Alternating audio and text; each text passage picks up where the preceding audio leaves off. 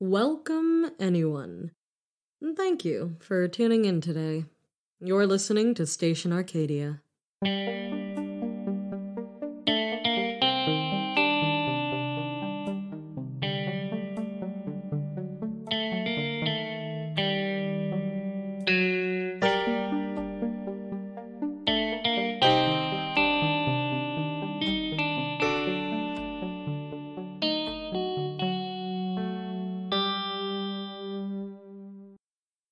Before we begin, I just want to apologize if you hear any music in the background of this broadcast.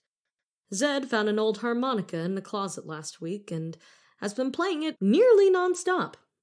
I'm fairly certain this booth is soundproof enough that it won't be an issue, but just in case.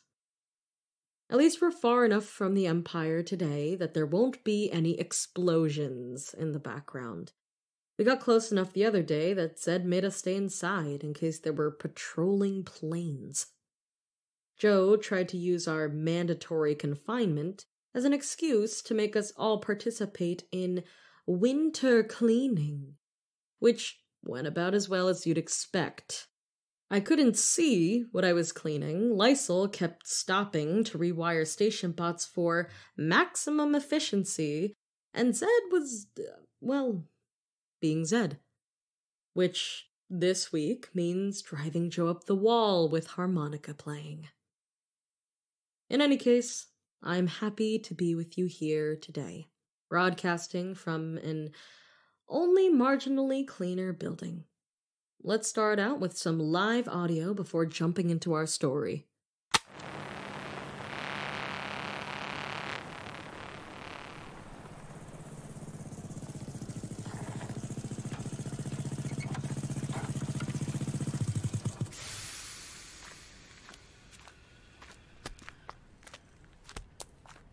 Hello? Huh. Is this the one? Can I help you? Can't be. He said the mail courier. Sorry to interrupt, but I have to deliver this, so I'll just... Hey! Sorry, Courier, but you've gotten yourself into some trouble. What? Listen, I don't even know you. I'm just doing my job. And we're doing ours. Someone very important hired us to, take care of you. Said you talked back. Loitered on his property. Distracted his employees. Jebediah? That coward won't even confront me himself? He sends people to do it for him? I can see why he's got a problem with you. You've got a mouth on you. I've got 2 fists, too. Oh, a fighter. Let's see just how much bite comes with that buck.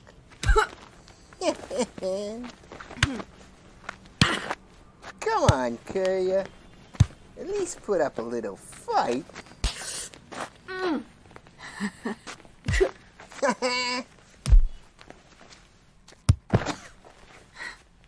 They ain't so tough. Come on. Let's go tell Jebediah we dealt with his problem.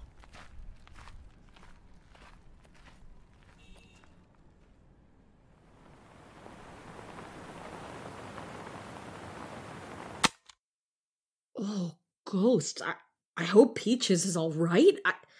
I don't think Arcadia will show me more until I've started the story, so let's get into it. In Hardizan, there exists an island that serves as a source of produce. Everything there is automated and follows along a simple process that gets the job done accurately and efficiently. This place is known as Protus Island, and it mass-produces all vegetables and other crop for Hardizan. Like many things in Hardizan, Protus is automated, run by clockwork and machines. The growing, the harvesting, the processing, the packaging, every aspect is mechanical. Food is then picked up and shipped to the mainland. From there, it is distributed across the lands that fall under Hardizan's domain.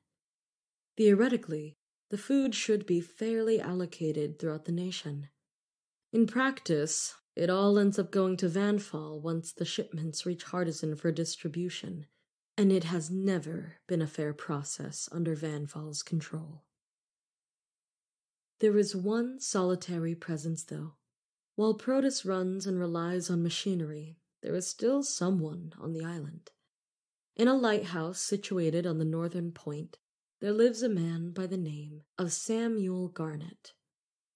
Samuel's job is to make sure everything is running smoothly on Protus, to make sure the machinery is up to date and working properly, oversee the shipments, and to provide any necessary repairs to any of Protus's automated systems.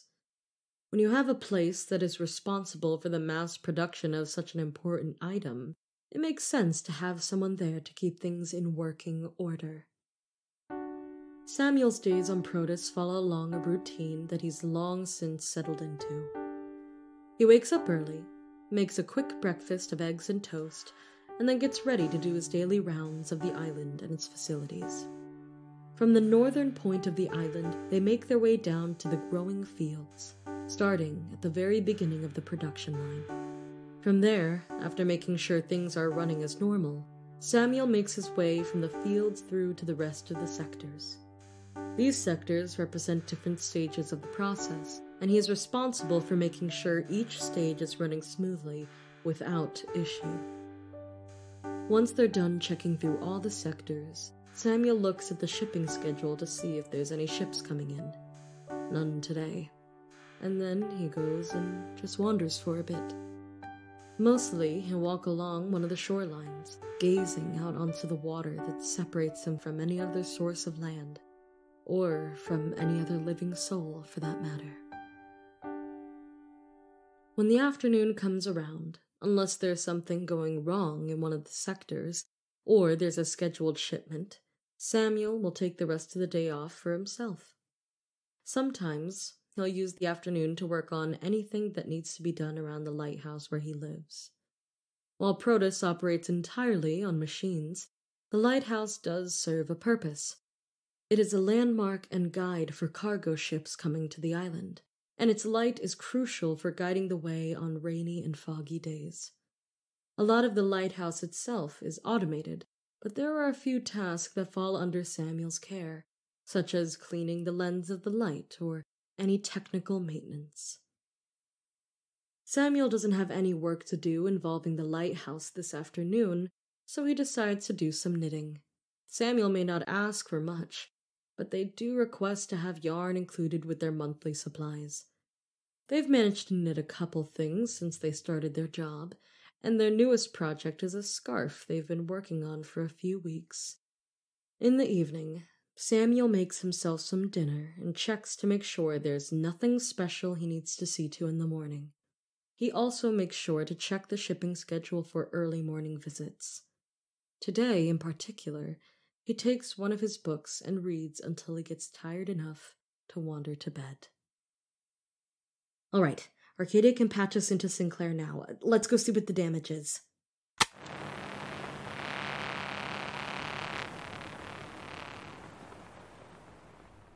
He didn't even make it a legal matter, which tells you I didn't do anything inherently wrong. Hold still, Peach. He can't take something so petty to anyone important, so he hired people to do it. In my opinion, that is just plain cowardly, and all the more reason for me to stop trying to talk to him. Peaches. I'm fine, Charlie. You're lucky they didn't kill you. If they hadn't left... I'd still have been okay. I lost on purpose. You... What? I let them win. You know I can take a beating. I do. I just worry. You don't need to worry about me. I wouldn't need to if you'd stop pissing off rich people. You're sure you're all right? I'm fine, Charlie.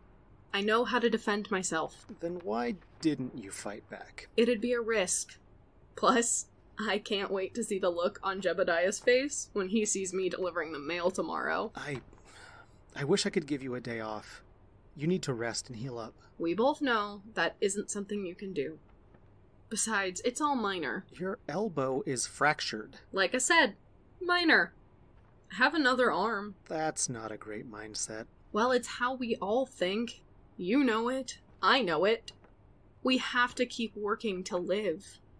If it's minor injuries like this, I can still come to work. And I will. Cogs, I hate the rich. You can't just hate the rich, Peach. You also have to care about people.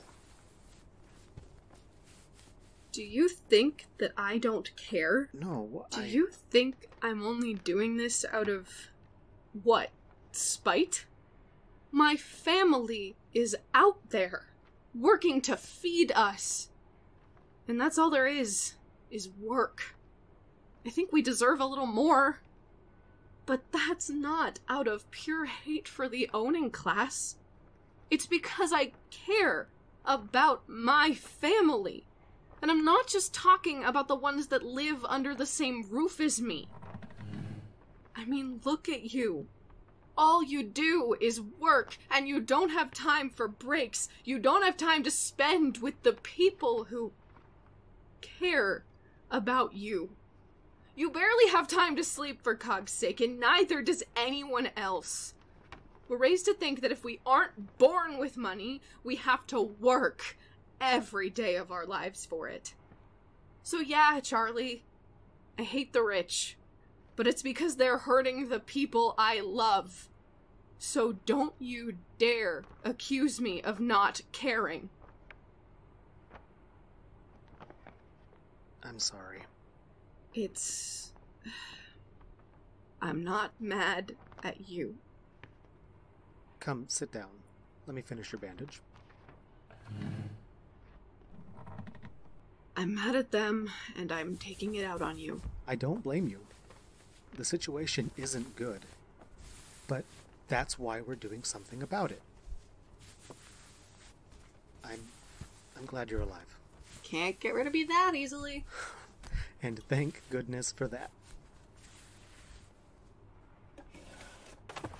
Thanks, Charlie. Of course. Try not to get into too many more of these fights.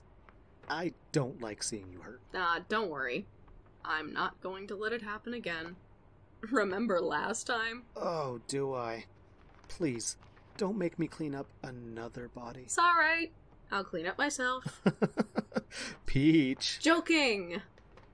Mostly. Peaches? Don't worry. I'll be safe. See you tomorrow. Rest up. You too. Good night. Good night, Peach.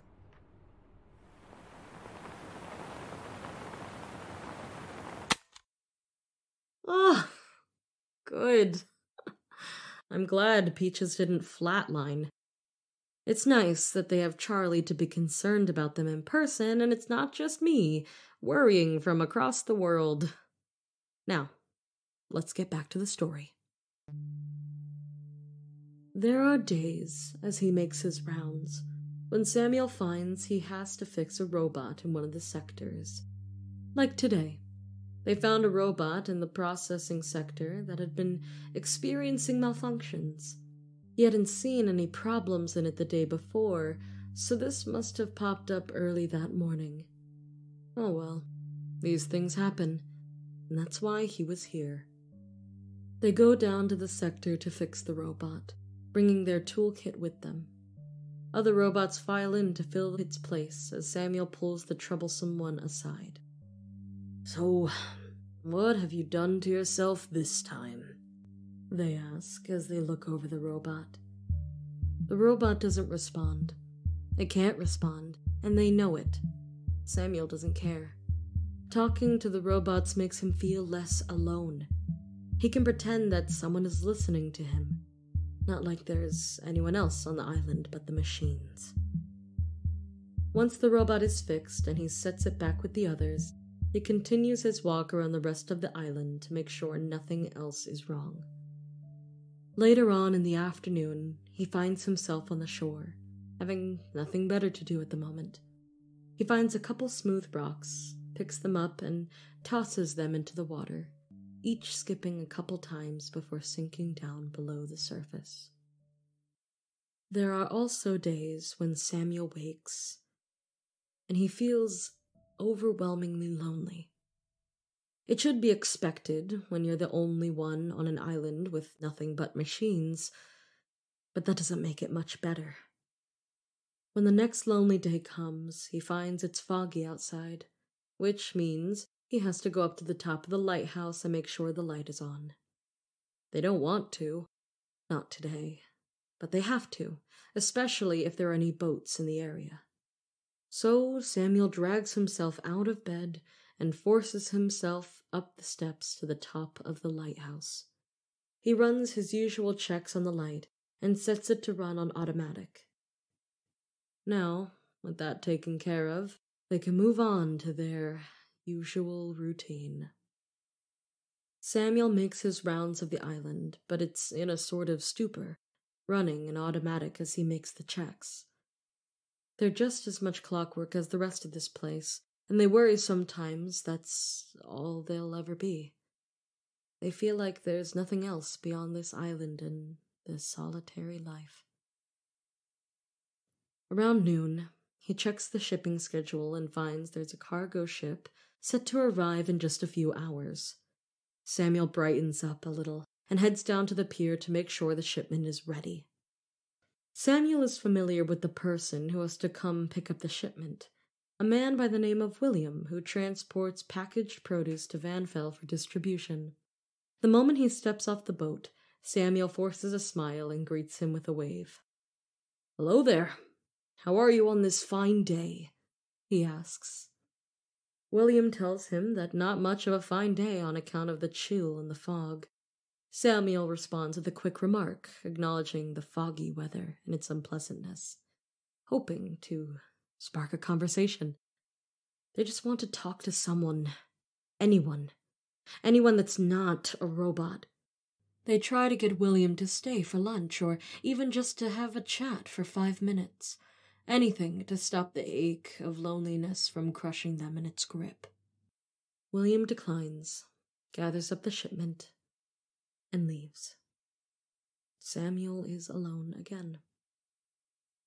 He returns to the lighthouse, and for a while he sits by the window and looks out over the foggy land outside.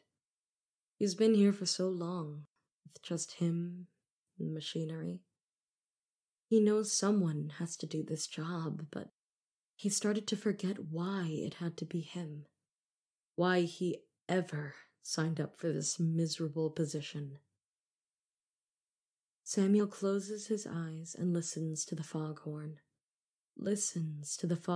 And takes a deep breath. They pull their quilt around them as if that will provide some sort of comfort. They may have their hobbies and the robots to talk to, but they're just as forlorn as this place. They know deep down that this is a crucial job. That's why they applied for the position.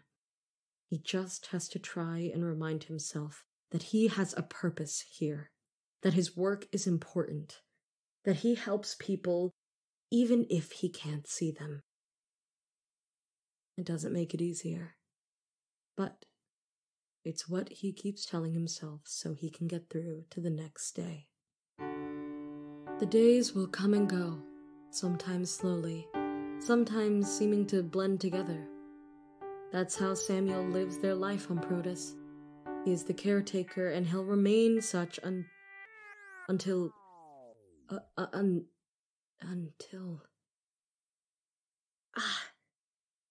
What? Where did the story go? Arcadia, why did you cut me off? What? Someone's on the island? But who? Oh, well, let him in.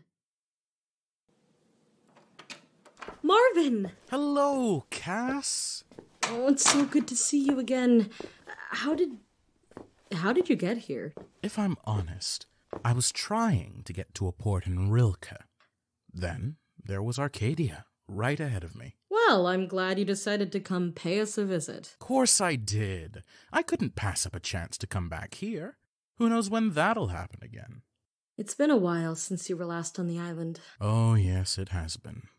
But there are storms out there on the horizon. And someone has to chase them. I know. What have you been up to? Well, I was in the middle of a story until Arcadia told me you were here. I think it was wrapping up anyway, so let me just do my sign-off and then we can get caught up, okay? I'll let you finish up. Then I can tell you about the storms I've seen since we last talked. I've got some new tales that'll blow you away. Ha! All right then. Sorry for the interruption. I obviously wasn't expecting Marvin to show up. Marvin is, of course, an Empire storm chaser and friend of the show. He's called in before to tell us the latest news from the war. I suppose I might as well call it there. Arcadia still isn't sharing any more about Protus Island. Hopefully Samuel's days brighten up. Living on an island by yourself must get pretty lonely. I lived on Arcadia by myself for almost a week when I first arrived, and even that was too long. Until next time, stay safe, stay moving, and stick close. You've been listening to Station Arcadia.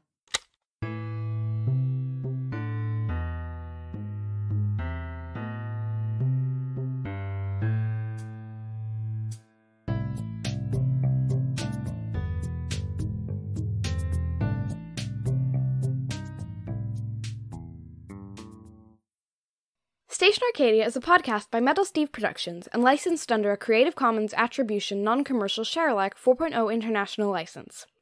It is produced by Eliana SD and CVVM and directed by Tova Brantner. It is edited by Eliana SD and J.R. Steele with soundscaping by Becker Huang and music by Theo Goodwin. Today's episode was written by Shay Topaz with scenes by Tova Brantner and J.R. Steele. It featured Jade Virginia as Cass, Dylan Ramden as Marvin, Kara Lee Rose Howe as Peaches, Courier Peaches as Charlie, Rowan Wright as Goon 1, Sam Lukey as Goon 2, and Noel Miller as Goon 3. Join us on Twitter and Tumblr at Station Arcadia for more content. Join us on Discord to chat with other fans using the link in the description. Check out our website, stationarcadia.com, for a transcript of this episode as well as information on the cast and crew. And finally, don't forget to subscribe to our Patreon. Today's number of the week is 15. This episode is also number 15. These two things are not related. Welcome to Murray Mysteries. I'm Mina Murray. My mum wants me to come home and visit, and I am not leaving you here alone to brood over your long-lost love. So, the bachelorette here has been keeping 3 suitors on the back burner while she was away. Poor hot Quincy. New patient in today and a promising case. I haven't heard from Jonathan in a while. I know what I saw. It wasn't human. Did you see those marks on her neck? Yeah, do her teeth look longer to you? I can hear it pacing outside. He's here. I saw him. He's here. Mina, we have to go. If someone hears this, if anyone, we're all doomed. He can't be stopped. Run for your lives or... Oh no. Please, oh God.